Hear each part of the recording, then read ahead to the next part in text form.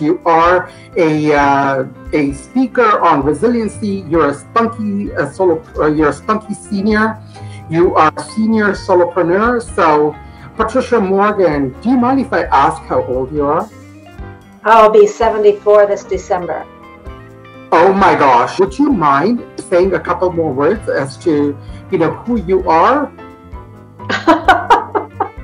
Well, I'm often described as a mentor to speakers, an author. I've written a few books. Yes, a speaker, workshop leader, and I have some keynotes underneath my belt. I'm a certified Canadian counselor who does clinical psychotherapy, and I just recently learned how to do that online through Zoom. So that's been an interesting learning curve. Of course, mother to 3, grandmother to 5, actually great-grandmother to 2, and happily married most days. That's enough. So, we worry about our parents. Is there anything you can say to help us ease that worry? What kind of things can we do? Right. So, obviously, seniors are often feeling alone when they are in those senior residence or living on their own previously, perhaps in their own home. Isolation is a significant issue with seniors already. So then we layer that with the coronavirus requirement that we not have physical contact. So it is a huge dilemma. The other reason that seniors often wither up when they become alone is human touch is very, very important. It's the largest organ in the body. So we need to be touched and to be touched. So how do we do that when we can't even make physical touch? So all of your concerns are legitimate. And you do no one any service by taking up a lot of energy in worry. So I recommend a few items. So here are some ideas that may help. So number 1, when you find yourself worrying, decide to do one act. Do the act and say, I've done it, and see if that helps the worry calm down. It might be to write an old-fashioned letter. It might be to phone mom and say to her, I have decided, don't ask people. I'm finding too many people saying, oh, well, how can I be helpful? I'm finding that people are reluctant to ask for help, to add to the burden. So reach out and say, and you decide what works for you. Every week on Friday night, I'm going to call you. Or it could be every day if you have more time, or that helps calm your worry. Passing on your worry to your mom is not going to be helpful. Humor is a very good little tool. So if you can collect some humor, and I know that you often notice them on social media, collect some of those humor pieces, print them off, and send them to her. Third item is do use the phone well. And does your mom use technology? So she's got a new iPhone, and she also has early stages of dementia, so she forgets, and she's getting quite stressed that, sometimes she can't figure out what's going on. So I gently remind her, no, I am actually using FaceTime. It's me who's calling you. And so it's just that gentle reminders. Right. So yeah, 80% of our cues with one another are physical cues. So we can be saying, I love you. I love you. And so if you can have the visual, you're making much better connections. So, but we have to acknowledge that a lot of seniors won't even open up an iPhone or an iPad or a computer. What do we do about them? Use a phone and use lots of verbal expression and share the best thing that happened to you today, and ask them what is the best event that happened today? What was the best food you ate today? What was the best outfit you saw on your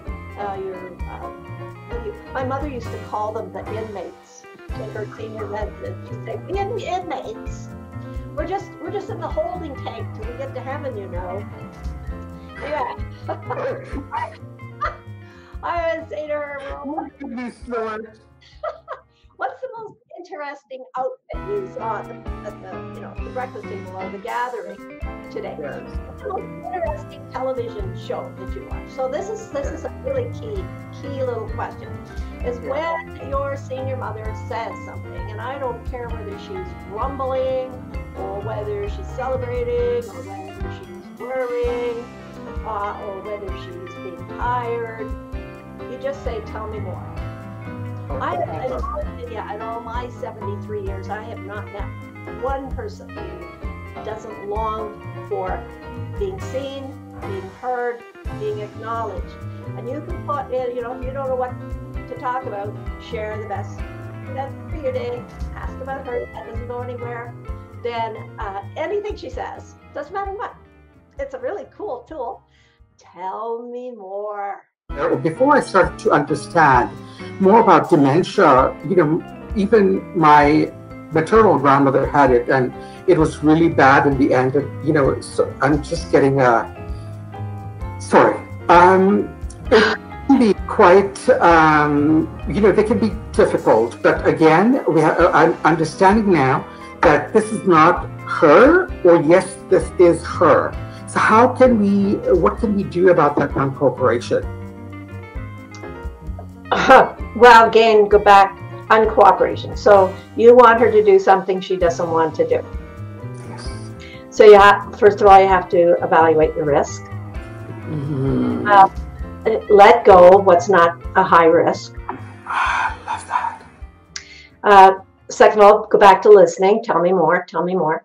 And often I find that if you do tell me more, you find out the core of what's going on at the bottom. Again, you really maybe not arguing about what you think you're arguing about. Yes. Did you want to read what Marie? Yeah. I think it's worth reading. Thank you. So outstanding points, Alnoor and Patricia. I find that there are some amazing champions inside various care centers. These champions could be the rec therapist, a nurse's assistant, etc. I mention this as these people, in my case, have been helpful to bring an iPad for FaceTime to my mom. And yet Maureen's mom is also there. So thank you, Maureen, for normalizing this. So when we can arrange it, she may only speak for a minute or two, depending on where she is at on that day. Wow. Your visual cues, humor, are the best thing that happened in your day is valuable ideas.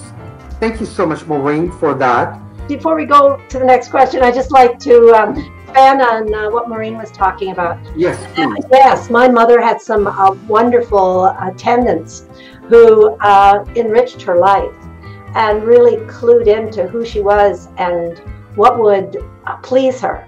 And one would take her for walks to see gardens. So yeah, making friends with those caregivers can make a whole difference to you, because you can go to bed at night knowing that somebody cares about your mom or your dad.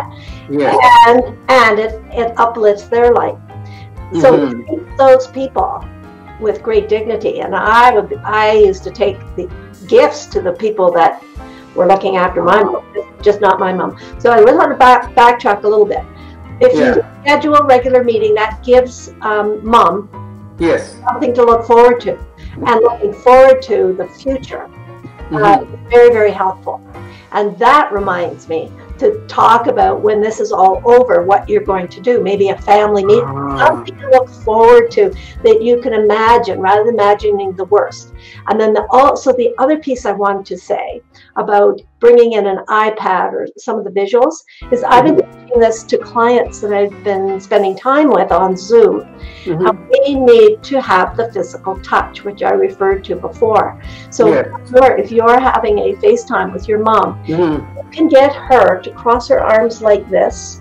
Love that. Cross her arms like this at the end of the conversation.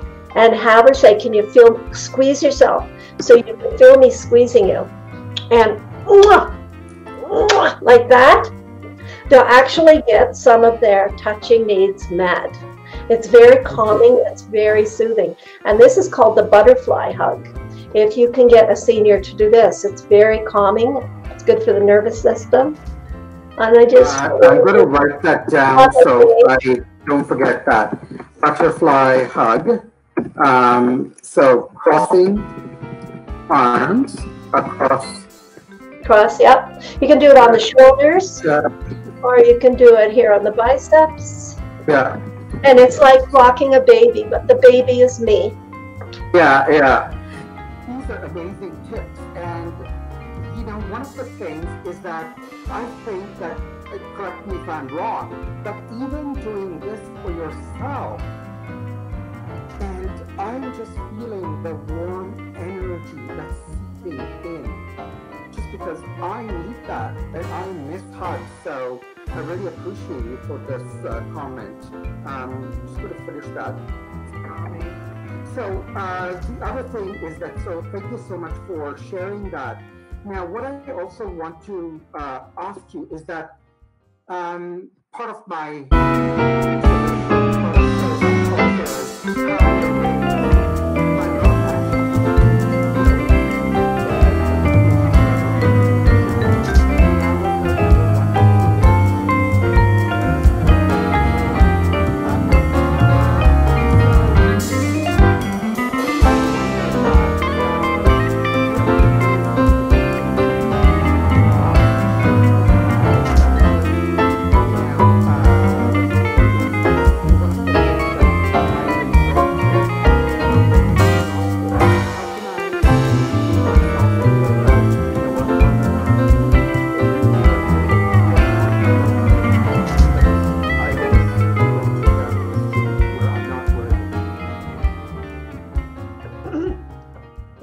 I'm not going to dive in with some psychotherapy right here, right now, Alnoor.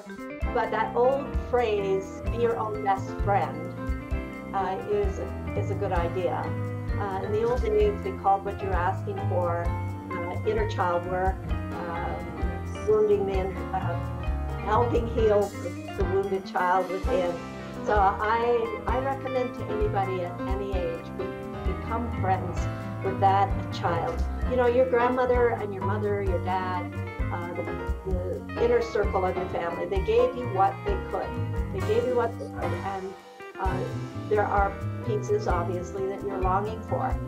And you need to find it in your circle and you've created quite a healthy circle of people, and you go to that circle to get what you need, and you allow yourself to breathe it in. Again, hold that little boy, Alnoor, and tell him that all is well right now.